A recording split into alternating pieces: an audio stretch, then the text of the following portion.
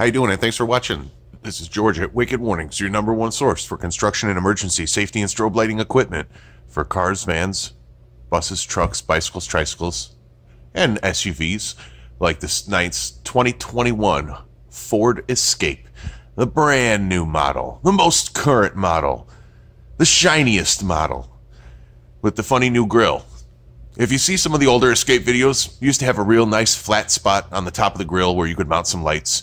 They changed that in 2020. Also put some real fancy new headlights in as well. But this particular grille, it's a little difficult to mount. We're mounting our Lin 6, and if you're careful when you drill the holes, you can mount the Lin 6 with the included foam gasket, just like we did here on the outer edges. It's basically in the second slot, the outermost solid panel of that honeycomb type grille. And what we do is you drill a hole in the center and you drill your pilot holes for your mounting screws, and you very carefully screw it in, and it snugs down quite solid against the grille. The wires are easy to get to from underneath the hood on the back side of that front end area, so it's a very clean, very simple install to do on this particular one. I will include some photos at the end of the video of the grille and the pass-through. On these 2020 and 2021 Escapes, I haven't found a clean way to go through the firewall yet. So we are running the wire right through the side jamb, and we're using our headlight seal tape over the top of it. I'll show you a picture of that at the end of the video as well. It works good for now, and it's a very solid, secure location. Doesn't have anything to do with the door hinge or any rubbing or anything like that. So I'm going to use that on this model for now for simplicity, because as you can see, most of the time when we get these SUVs, they're a simple, easy package for a civilian engineer or something along that line. So there really isn't a whole lot of wiring to run. We have our battery feed, our ground, and our front light trigger. So it's 3 wires. It's not like we're passing a ton of wiring through there. We've used a split pattern. That's our 75 FPM split on these lights. You could also alternate the entire light left and right in the front if you prefer. Since there's only 2 lights on these builds, fairly simple, I just did a split pattern. Also, there is no high-speed warning for this particular vehicle. The rear is where any of the warning for high speed would come into play, exiting on or off the highway. So, you know, we did do the wicked stick forehead. You can see there in the back window, up high, nice in the back, and that gave him all the warning you could need in the back end of this particular car. Fits the customer's needs quite nicely. That Lin 6 has a really nice linear lens, so it's really good at displaying that light all the way across 180 degrees on the front of the vehicle. You can see here we didn't lose any light effectiveness, going to about a 45-degree angle here. We also raised the camera up about 5 feet height right now, and the light is mounted on the car at about 20 inches, so that light spreads the optic and the output up and down quite well as well also. You can see here as we're approaching 90 degrees from the front tire area, you can still see the light from the grille quite nice.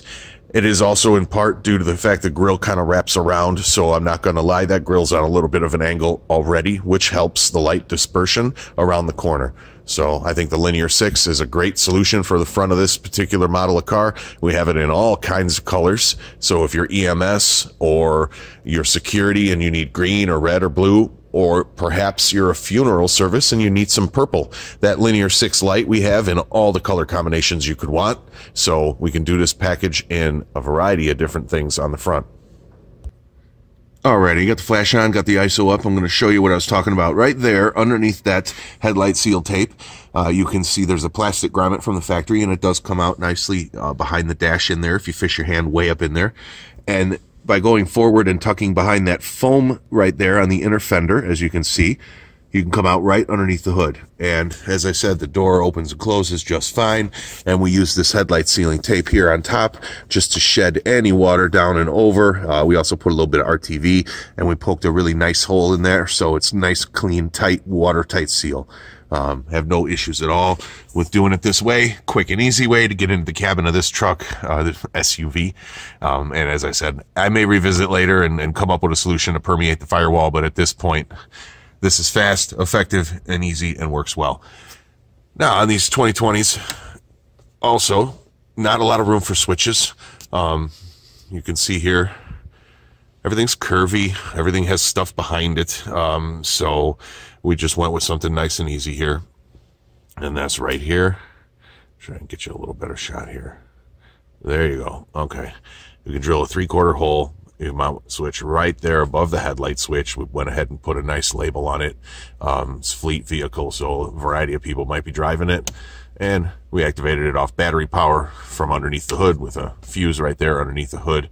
So it's nice and safe, and they can use the lights with or without the vehicle on, because of course there will be times where they need those lights when the vehicle's off, I'm sure.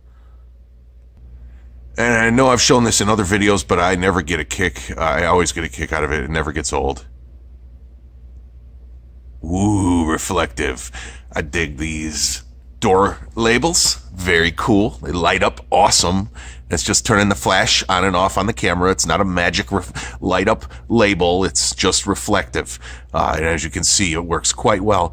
If your company needs some nice door badges like this, hit us up with your design. If you happen to be in here in our shop, we'll go ahead and put them on, take care of it for you. So if you need any kind of vinyl like this, we can take care of that as well. Alrighty, around the back here, as you can see, we've got our slick stick, our wicked stick forehead. That's an amber white product for now. If you wanted, you could probably squeeze the 6-head variation in there as well. We went with the 4-head for this client because it suits the needs. Nice and small, discreet, and we mount it right to the hatch itself. This particular client is okay with the wire passing right from the hatch down into the trim panel in the back. As you can see, the light stick is mounted to the hatch itself. It does raise with the hatch, but that's okay because this, for this vehicle's use, that's not a problem. And we ran the wiring right from the left, tucked it underneath the trim panel, carried it forward nice and cleanly. Alrighty, as you can see there, we just used a in-house quick 90-degree bracket. I'm going to attach some pictures of another install where we actually did the 6-head light stick.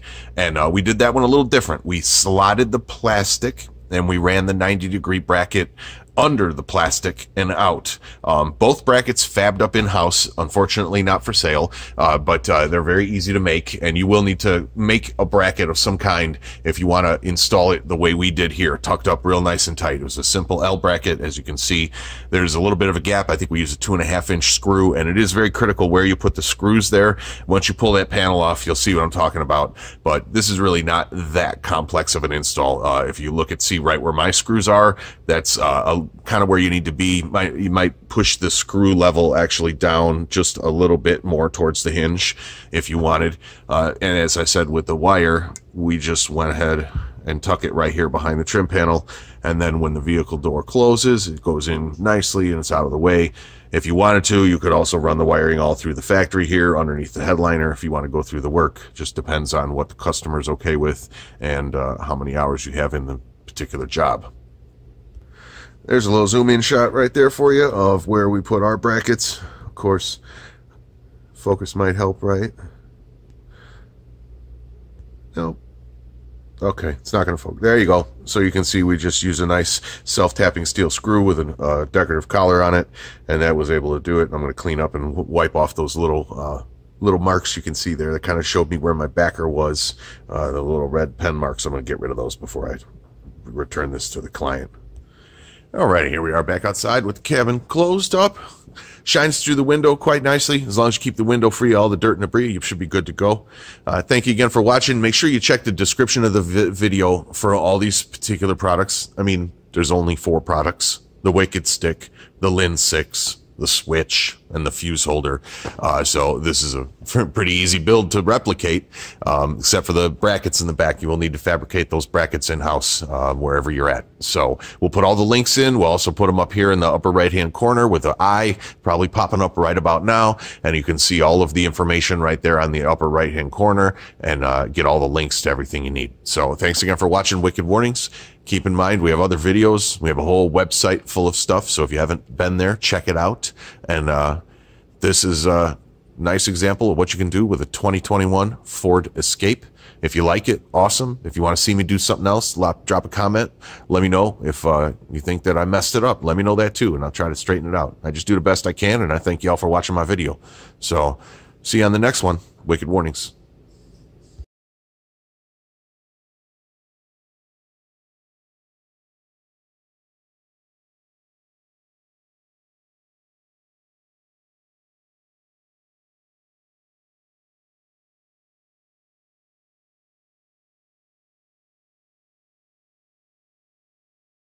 '21 Ford Escape.